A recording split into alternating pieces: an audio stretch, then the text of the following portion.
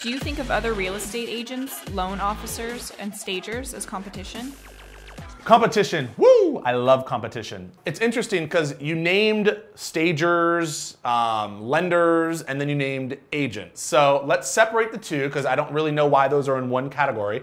So an agent on the other side or an agent in my office, a great story is a gal at my office 3-4 years ago, she was number one. I was number one at the previous company. I moved to a new company, new brokerage, and I was number 3 at this brokerage. And what was interesting was I said, I want to take you to lunch. She's like, why would you want to take me to lunch? I'm like, I just want to pick your brain. I love sharing ideas. I'm sure you have ideas. I have ideas. We can share and help each other out. Let's talk. And she said, well, why would I want to go to lunch? We don't need to. I'm not going to share those with you. You're my competitor. And I'm like, there's so much business out there. This is crazy. I mean, you have your own tactics. I'm not trying to steal your clients, right?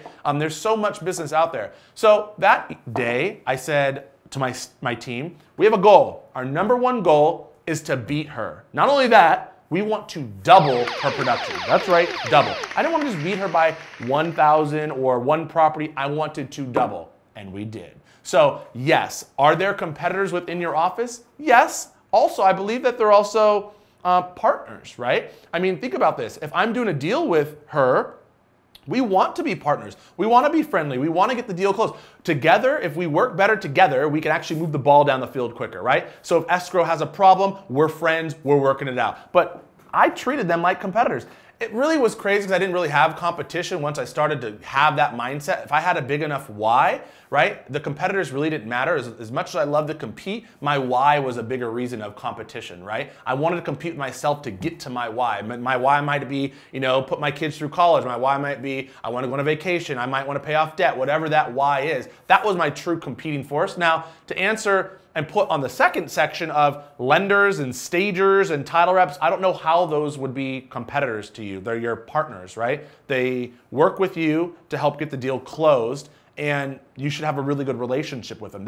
My business grew on my average sales price higher and by my referrals higher based upon my vendors, plumbers, painters, attorneys, stagers, title reps, all of them. So I don't know why you'd be in competition with them at all. They deal with a lot of other real estate agents, yes. But what was crazy is I actually got referral from them. So my lender, yes, Evangeline, my girl, hooked it up. She gave me referrals all the time, and she had a lot of other realtors she was working with. And I think I don't look at them as competitors. I look at them as partners. Go out there and make better partners, I guess.